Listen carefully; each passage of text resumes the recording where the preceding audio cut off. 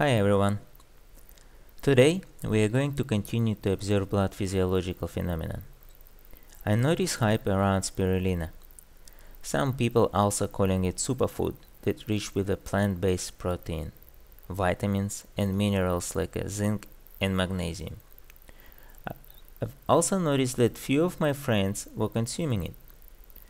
So I took an opportunity and asked one of them for 3 tablets. In this experiment, we are going to find out how spirulina supplement will affect my blood condition. First, we are going to check my morning blood. For purity of experiment, I haven't had any food or drink. This is my blood zoomed 200 times. Blood looks below the average today. It is noticeable that red blood cells are slightly squeezed together, but we still can see some space in between them. Let's have a look at 800 zoom.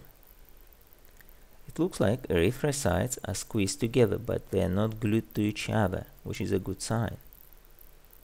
We can also observe small chains, and some of them are long and looks like a worm. Let's get going, zooming to 2000. This view gives us a real length of the worm. They are quite long and very close to each other. Let's try to move them around. The flow is good today. They move freely. Here is my sugar level before taking spirulina. It is in a balance. It is because I didn't have any fruits or sugar before bed. I took 3 spirulina tablets, 500 mg each. 2 of them were crushed in a glass and dissolved in 300 ml of water. The remaining one I took as a tablet, with the ones that were dissolved in a water. So 40 minutes later, I took the blood sample and put it under the microscope. What you see now is blood zoomed 200 times. At first glance, the blood shows signs of improvement. We can see that blood become thinner and red blood cells more stretched from each other. Let's have a closer look, zooming to 800. 800 gives an impression that there are many more single erythrocytes than it was before. It is also noticeable that the length of the coin stalk becomes slightly shorter. So here is 2000 zoom. There is no arguing that blood condition improved. The space between erythrocytes increased. Look at the flow. This is very close to ideal blood condition when most of the erythrocytes are on its own.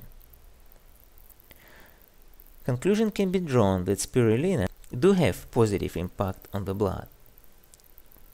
This is the sugar level after taking spirulina. The sugar level remains still. It looks like spirulina behave the same way as ginger. If you haven't seen yet how ginger affects our blood, I will leave a link in the description below. I also found that spirulina is used as a main source of vitamin B12. Apparently spirulina contains a B12 analog and not the real B12.